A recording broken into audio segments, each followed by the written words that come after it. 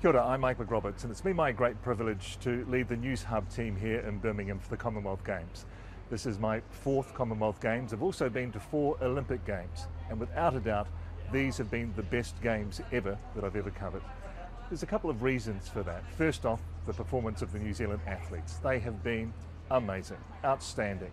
20 gold, 12 silver, and 17 bronze for 49 medals, breaking all sorts of records. And within those 20 gold medals have been some extraordinary individual performances.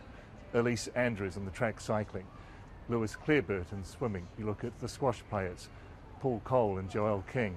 But it was Aaron Gates' performance in the road cycle race, which I think has been, for me, the best performance of these Commonwealth Games, and quite possibly the best cycling performance I've ever seen.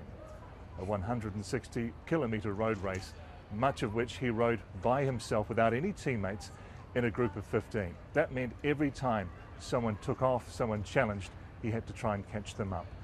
The endurance and the strength and the stamina it took to do that, and then have the speed at the end to kick on and win, was just remarkable. That is the performance of the Games for me. And there have been those unexpected performances too, like Imogen Eris in the pole vault. Even without the medals, we've had so many PBs, so many top 6 finishes. This New Zealand team has really outdone itself.